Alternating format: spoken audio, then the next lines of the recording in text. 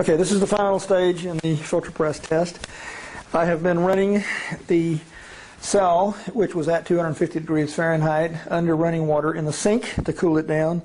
It normally takes 3, 4, 5 minutes to do that, so you can hold it by hand then, although it's a good idea to get some oven gloves or mittens or something like that so you can handle this when it's a little bit hotter.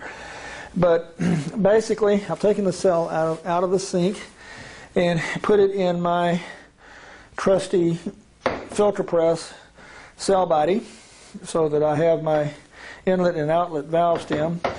The outlet side of the cell is down.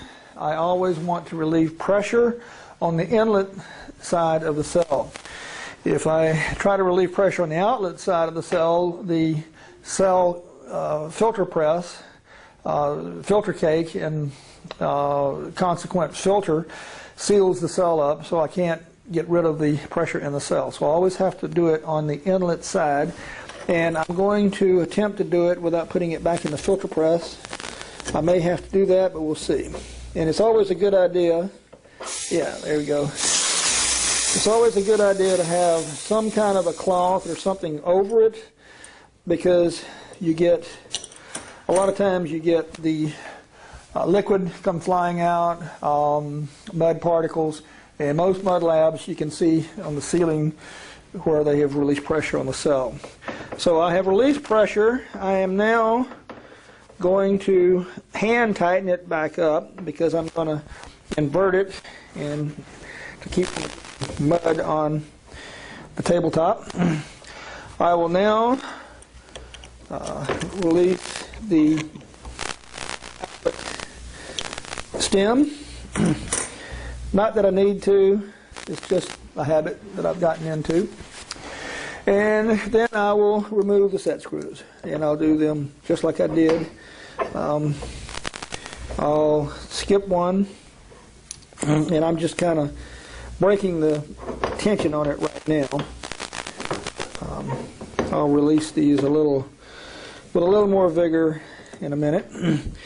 The idea is that these set screws are what is the only thing holding this cap in place. There's 6 of them, and the set screws need to be all the way in so that you don't get friction and have them welded inside the heating jacket.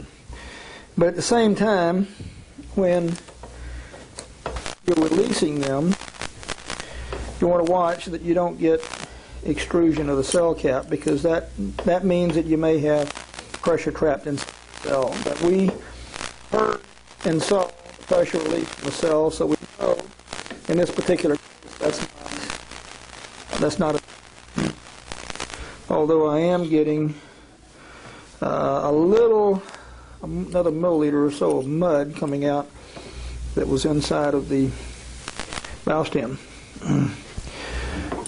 So it looks like I've got my set screws are all out.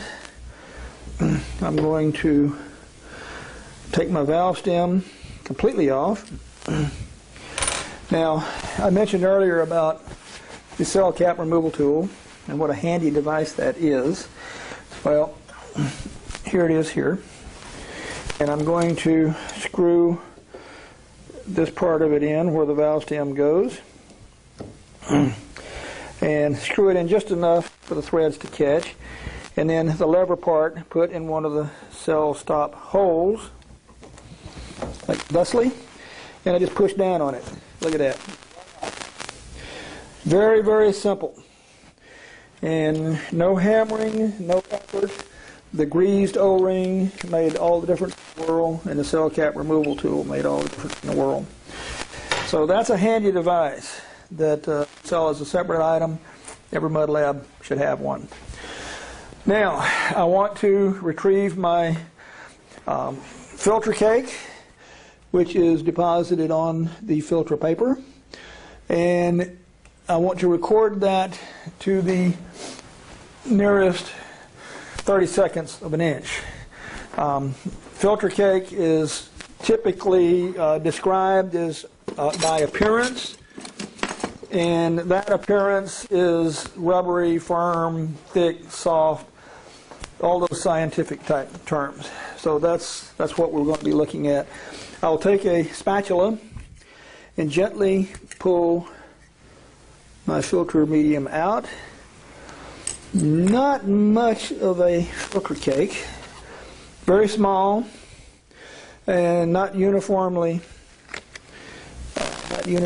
placed. I'll lay it down on a napkin so you can see that better. And the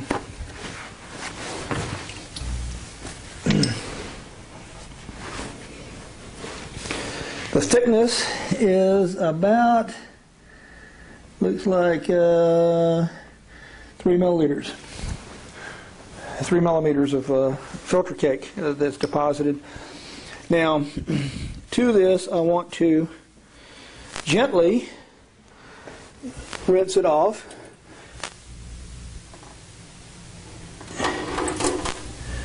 And not much came off. And that is a true filter cake. It is pretty firm, rubbery,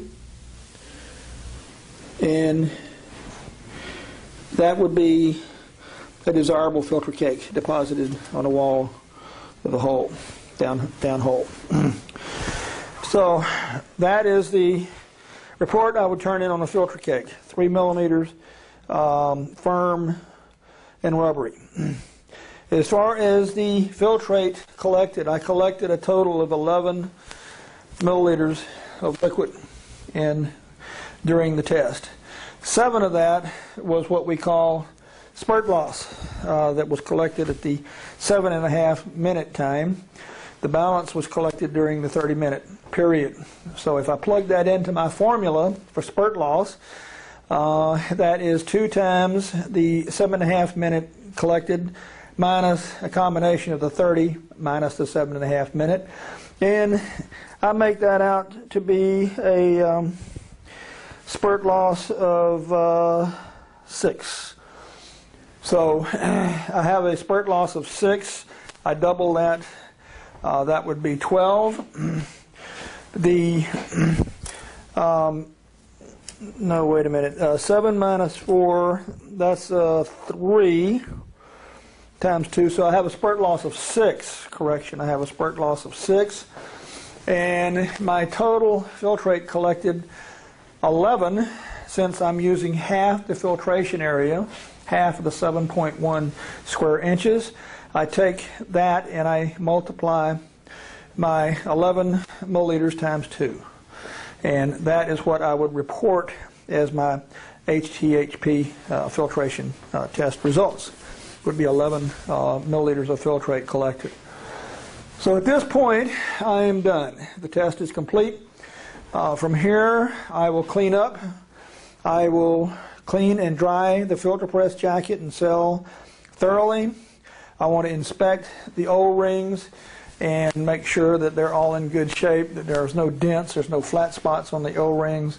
And had I gone above 300 degrees, which I didn't, but had I gone above 300 degrees, I would have replaced those O-rings, because as I mentioned earlier, they have to be replaced above 300 degrees Fahrenheit after each test.